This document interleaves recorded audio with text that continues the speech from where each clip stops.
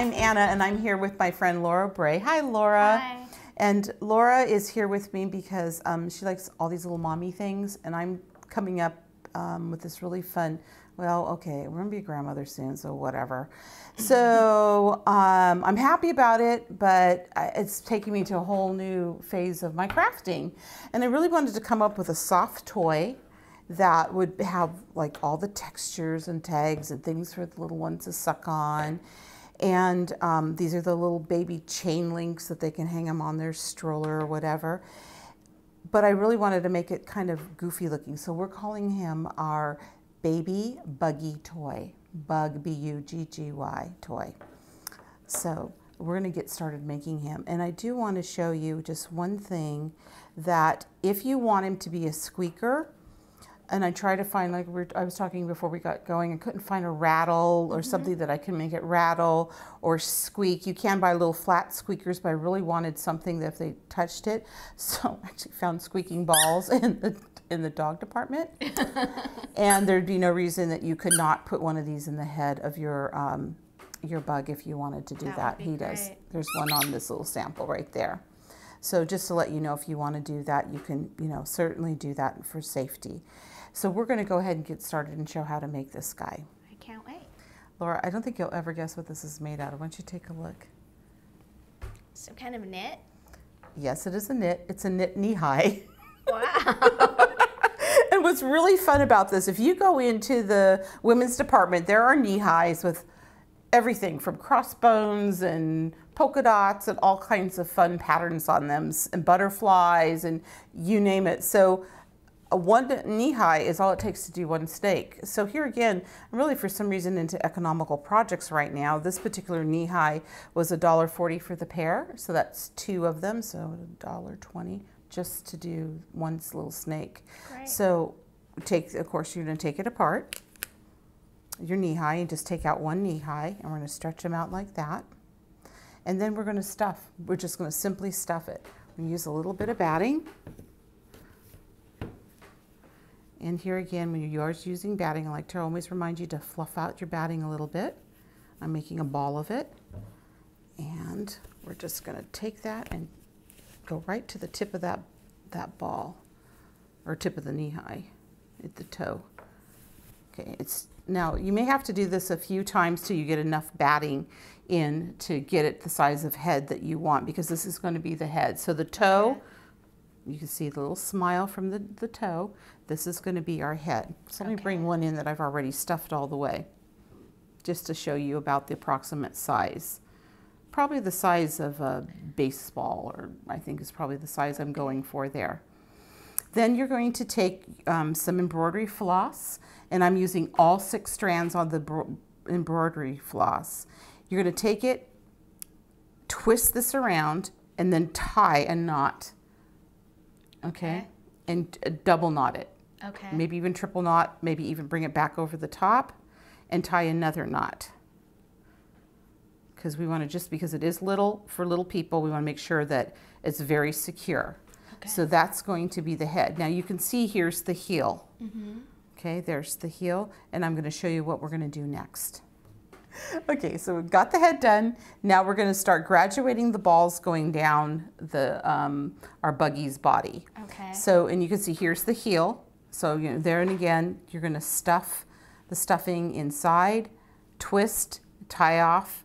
Then I'm making my next little ball a little bit smaller with the batting, and I'm going to just keep on going down. And now here I got into the argyle, and we did a little bit more. And I'm going to just slide him around towards you, Laura. And I'm going to grab some more batting and show you how to make this.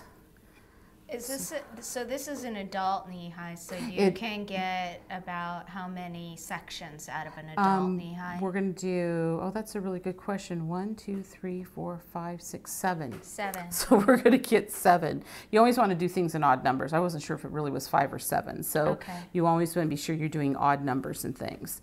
And so I'm just going to stuff that in, and that just maybe a little bit more. Okay, and I do want to just show you what I'm talking about. So I get the knee high, and I'm going to work. I still need a little bit more stuffing there. You want it to be relatively firm for each section? You do, because you want, when they grab it, you want it to spring back up, okay? It's a really good question. So now what I'm doing is, you can see I've got it about the size I want it, and I'm pulling the sock and I'm going to twist.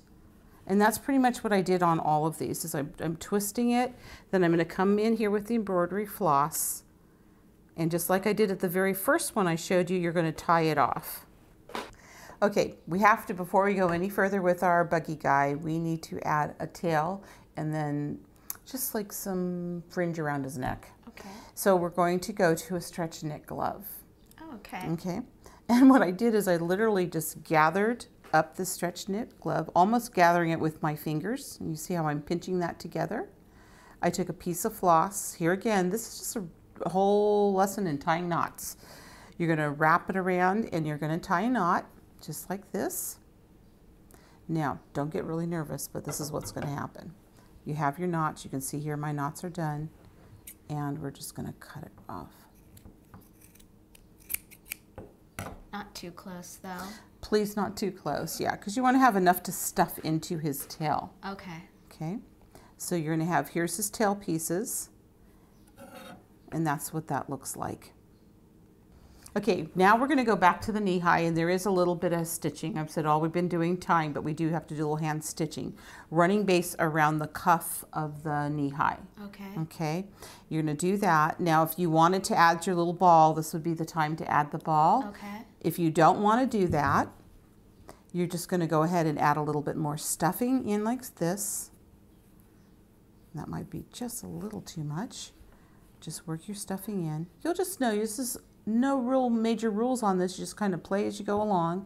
I'm going to take put this little tail piece in. All right, I'm just going to stuff that in, and I'm going to pull, make sure I have 2 threads here.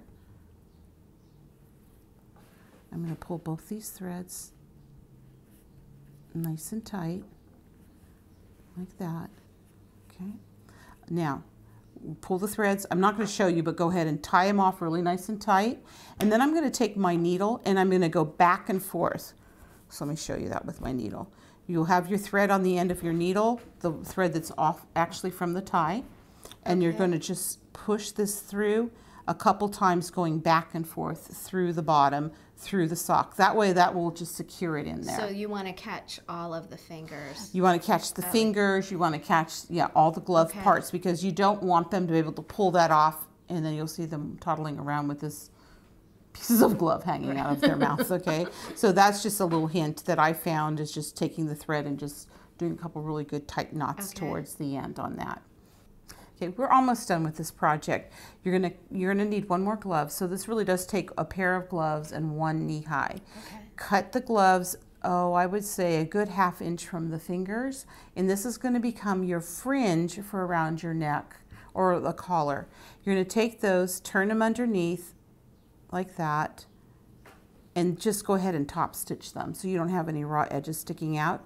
Then you're just gonna simply wrap it around the neck and stitch it in place. Once you've done that, then you can take the cuff. If you want this little extra band around his head, you just simply take the cuff, turn it under, do the same thing, and the cuff's just going to go right on top of his head. But if you don't like that look, you don't have to add that piece on there either. And if you wanted, you know, little fringes all the way around, you have to have a lot of gloves, but that would also be cute. So that's this step.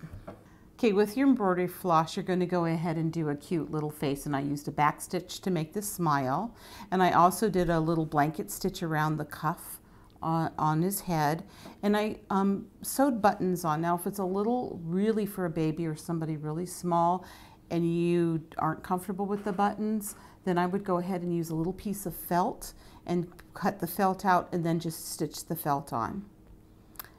Or even just do an embroidered eye. And yeah, you could just do a little embroidered eye too if you wanted to. That would be perfect. Then after we've gotten him all his little face done, you're going to just start tying ribbons on. And literally I'm taking different types of ribbons, different textures. I have grosgrain ribbon, satin ribbons, and you're just going to take them on and you're going to just tie knots of them onto his body all the way down. And you double knot these? So yeah, I would go ahead, child definitely, can't hold them on. yeah, definitely double knot. I'm not doing that for you right now because we want to get finished here with our It project. makes such a difference in giving it a little bit of personality. It really does. It just, and then if they're too long, like these are kind of long, just trim them to the size you think will work. And here again, we talked about these little baby links earlier. They just have a little crack in them. If you just put that on there, this just really gives the baby an extra something to chew on, something to carry, and I just think he's soft and he's fun. If you don't want the links, you don't have to put them on either. Well, you could even hook it to the a rail or something like that. Or the stroller top or anything. Yeah. So let's just bring him in one more time just to take another look at him. He's just really fun, and I don't know, I just think he's something endearing about him. He's almost kind of ugly too, but he was just really fun. So this is a really great project to do. And we were talking a little bit earlier that if you have younger children that may want to help you make these, because it's just a lot of tying, that they could do the stuffing and maybe you could tie the knots, just depending on how able you are working with them. Right. So Laura, I want to thank you once again for helping me out with this project today. And you know what we say, when creativity knocks, open the door.